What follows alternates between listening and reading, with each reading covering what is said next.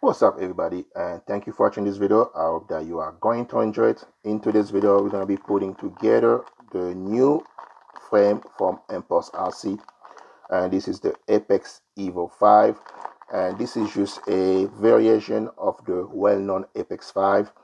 The main difference between this guy and the previous version of the Apex 5 is that with this frame you can actually mount a O3 Air unit. With the previous version, you are not able to mount a O3 Air unit. That was simply because the space for the camera was just too narrow. To give ImpulseRC credit, they have released an adapter that will allow you to mount the O3 Air unit with the previous version of this frame. It is available on Get FPV, and I'll put the link for that adapter in case you like to use it. But in my case, I'm going to be using this frame on a new build that I'm going to be working on. So let's rip this baby out, and we're going to find everything we have inside. And we got the arms, we got a package with everything on the board. So look like we should have everything we need to put this guy together. And you get this little card here, which is a warranty, and you have to go and register your frame in case you break it. ImpulseRC gonna send you another one, I believe. Now, I never broke any of my ImpulseRC, so I never tried this, but I haven't heard anything bad about a warranty. We are gonna start our build by mounting those little press nuts on the arm. And you really cannot mess up this part because there is only one way the press nut can go on the arm. And what I usually do to mount my press nut is that I use one of my M3 screw, and I can just screw my press nut on it. And we're gonna make sure you go all the way down. And from here, I'm just gonna tighten my screw. And this actually gonna put your press nut in place. And voila, we are pretty much done.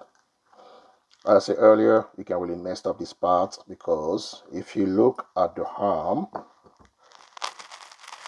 the top portion of the arm, you got a small indentation. That's where your press nut gonna go. And if you look on this side, the top portion on the arm has an indentation for your motor screw.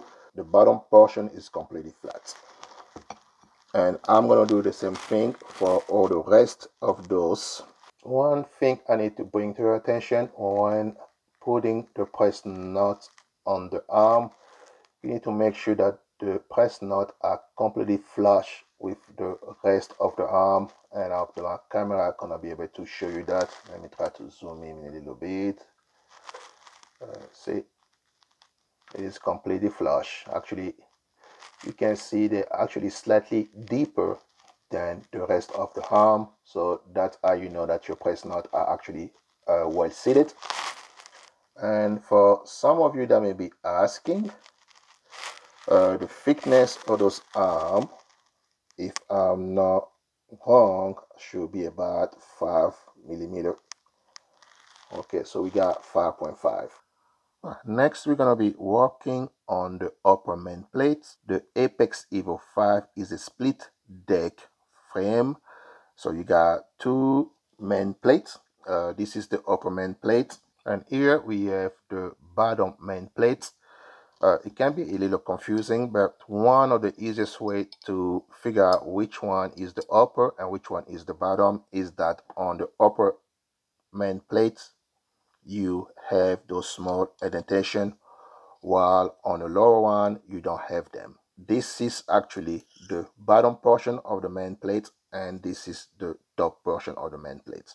And what we're going to do now is we're going to be adding some press nuts on this plate, and the press nut going to go on the outer holes on all 4 points. Press nut going to be on the top side of the upper main plate. Just as we did with the arm, we're going to do the same process. So this is the bottom portion of the upper main plate with the indentation. We're gonna work on the other side, and I got my little helping screw. This thing is pretty sleek, I would say. So we're gonna put it on and just screw it in place until it's slightly tight with the main plate, and we're just gonna screw it. And in this case, you're just gonna screw it in place until you get some resistance, or you cannot screw it anymore. Don't try to screw it too hard because you may end up stripping the carbon, which is not good. So I got this one in, and I'm gonna do the same for the other 3 holes. Next, what we need to do is mount the screw for our electronic stack. At this point, you got 2 decisions to make. First of all, you need to decide if you're going to be using a 20 by 20 stack or a 30 by 30 stack. And second, you need to figure out which screw you're going to be using for your stack. The kit does come with 2 set of screws. Those are 16 millimeter. Those are the shorter one, and the longer one are 20 millimeter. But in my case, I'm going to be using the 20 millimeter one. And since I'm going to be using a 30 by 30 stack, so I'm going to be using the middle holes for my build. And very simple, you got your low tension, you just drop your screw in there. And from here, only thing left to do is to add our M3 nuts and screw them in place. Those nuts can be a little hard to screw them all the way down the screw. So I use a hemostat. Then you can just use any tool you want to make it easier for you. But I'm just gonna use the hemostat, and we're gonna keep on screwing until we get all the way to the upper main plate, all the way down to the upper main plate. We are going to repeat the same process on all the other screws. Now, this is what the final result look like. Now that we are done with our screw for our electronic stack, we're going to put this main plate to the side, and we're going to start working on adding the arm to the bottom main plate. For this part of the build, we're going to be using our arms, the bottom main plate, the little impulse key, some spacers, 8 millimeter head cap bolt, and a 16 millimeter head cap bolt. Until this point of the frame build, we've been working with a M2X driver, but for the arm bolts, we're going to be using a 2.5 X screw. So we're going to take a little head cap screw, put it in a washer, and next we are going to align our arm with the inside holes. You got 4 of them, there we go, with those inside holes, and we're just gonna put our screw through the arm.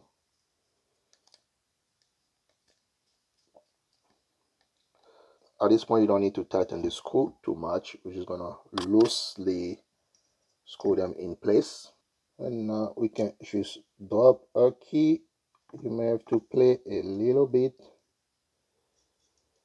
with the arms in order to drop the key in place, and sometimes it doesn't work. If it doesn't work, you may have to take one of the arm out, and I think that's what I'm going to do. Gonna make it a little easier. So what I did is just loosen up some of the screws. There we go. So the key is in place. Now that it is in place, we can actually tighten those screws just a little more. Don't get them too tight. Now we just need to add our upper main plates, and we're gonna add the 16 millimeter head cap bolt to the rest of the frame. You may have to play a little bit in order to get the screw to go in.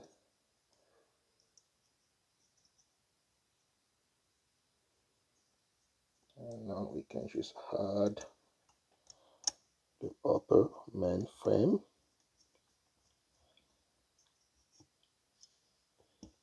There is one, and we have to repeat the process for the other three.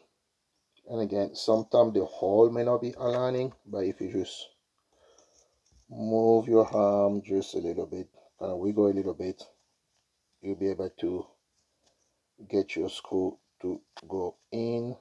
You don't need to force it.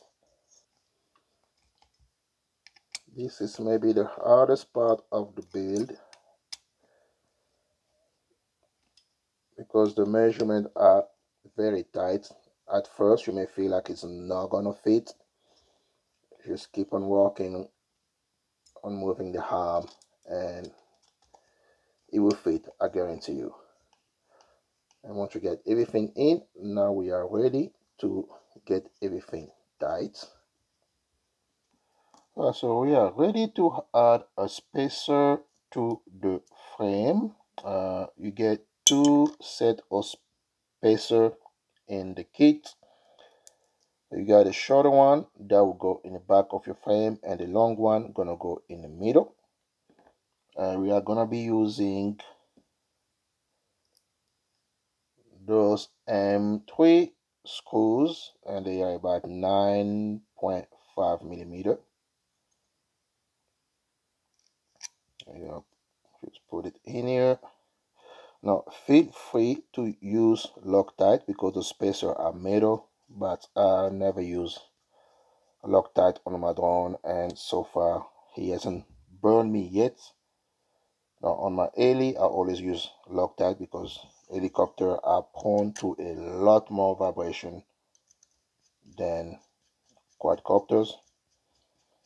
But if you want, you can use Loctite. That won't hurt anything. Okay, the two longer spacer gonna go on those two holes. This is what it look like when you're done. So we are finally ready to add a camera side plate. This is the design they went with, and those side plates are actually made of some type of metal. I don't know if it's just iron or if it's aluminum. And you got the little 3D printed parts, and that of course is to help with vibration. Now according to what ImpulseRC has put on the website, this little setup will work on any camera. It can be either the O3 Air Unit or the original O3 or any of the analog camera. So it just all depend on the way you're going to be placing them. And let's see, we are pretty much done as far as the build go. A little dent in here. I think the dent portion will go on the inside or on the outside. I can't. So I think that's how it's going to look. And to attach this to the rest of the frame, we are going to be using the same screw we use for our spacer.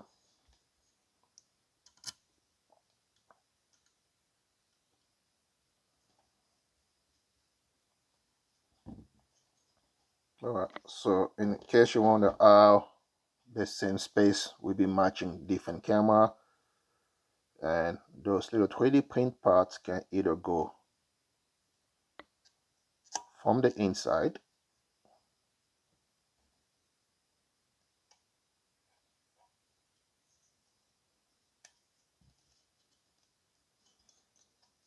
there you go. From the inside you can see the gap is actually smaller. Let me see if I can get one of my old analog camera to see if we're gonna get him to fit. And this is a Codex camera, so we clearly have enough space for that. Then one piece kind of coming loose. This side is pretty tight. Let's see if I can get one of my original DJI camera, and that is for the original camera. And for the O3, we're just gonna have to wait until I finish my build. But I believe for the O3, you're gonna have to take those 3D parts out and actually mount them on the outside parts. There we go. And this little piece go on this side. Now you can see we do have a much bigger gap for the O3 camera. That is a very clever design. So at this point, only thing left to do is add the top plates.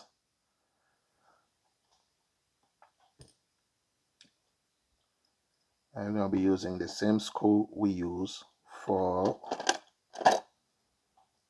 our spacer. This is the back and this side is the front. So we are pretty much done putting the frame together, and I'm just gonna go through a couple of things that I really didn't go over when doing this build, and just talk a little bit about the frame itself. And look like this is pretty much an Apex 5, but Impulse made a couple changes in order to fit the O3 Air Unit in the back of the frame.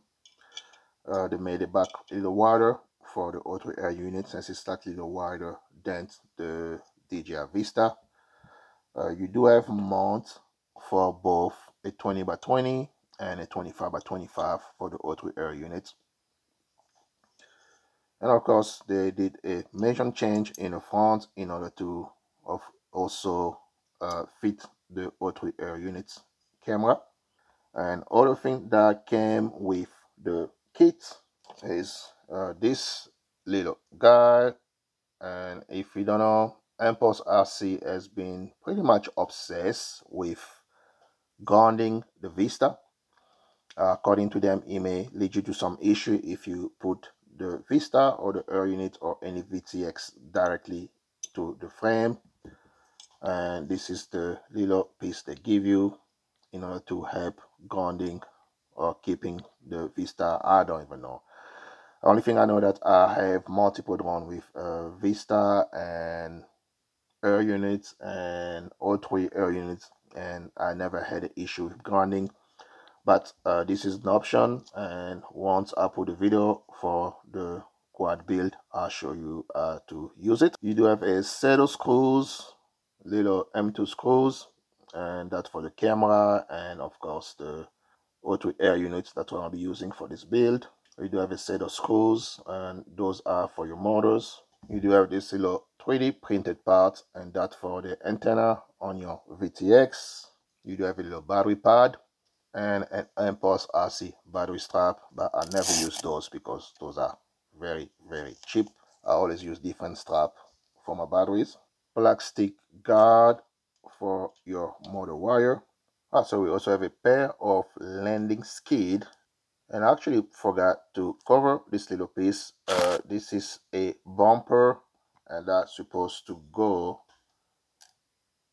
in the front of your frame, is to protect the front from impact. And you got this little piece here, and that actually go under your top plates, is to help your battery strap from sliding around. And I believe that is pretty much it for this video. I hope that you enjoyed, and just stay tuned for the build video for this frame. Thank you for watching, guys, and I will see you on the next one.